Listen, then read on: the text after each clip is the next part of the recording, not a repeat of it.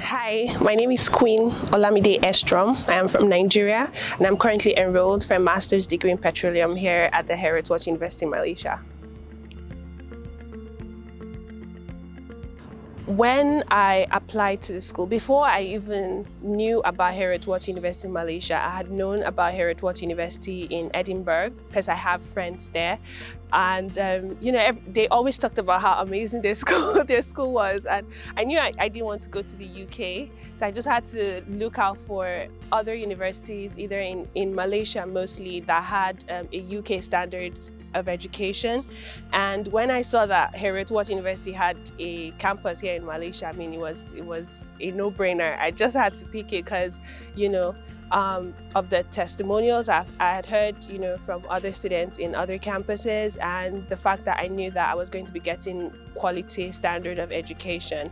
So I applied myself. I just checked the website. I saw that everything was outlined, how to apply, and the fees and everything were like clearly stated out on the website. And so that was what I did. I just applied straight on, and I loved the fact that there were no outrageous requirements. There were really, really good requirements, but they were also very achievable. So I loved that as well. So I just applied, and in a space of a couple of weeks, I got feedback that I had been, offered admission. So I mean, it was quite easy and I was super happy. Yeah. I would definitely advise them to pick this school.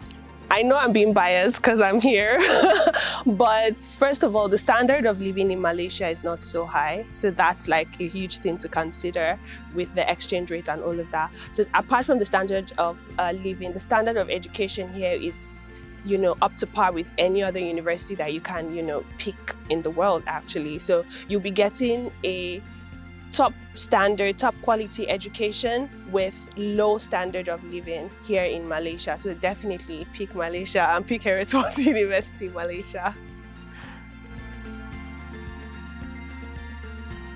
Top three studying in Malaysia. Number one, I would say the standard of living.